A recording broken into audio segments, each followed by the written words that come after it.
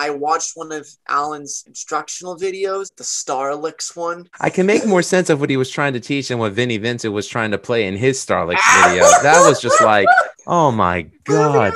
I actually picked something up from that Vinnie Vincent one because people poke fun at me for it, but my favorite member of Kiss and my favorite guitar player of Kiss is Vinnie. And it's not because of his playing, it's just because the way the dude was able to write a song. His songwriting is his greatest contribution to Kiss. I would agree with that. He's got some really good freaking songs. The work that Kiss released with Creatures of the Night and Lick It Up were two of their best albums. Oh, yeah. And I think Back on the Streets is probably one of the best blues rock songs that I've ever heard. The song that got me hooked on Vinnie, though, was That Time of Year from I love that song.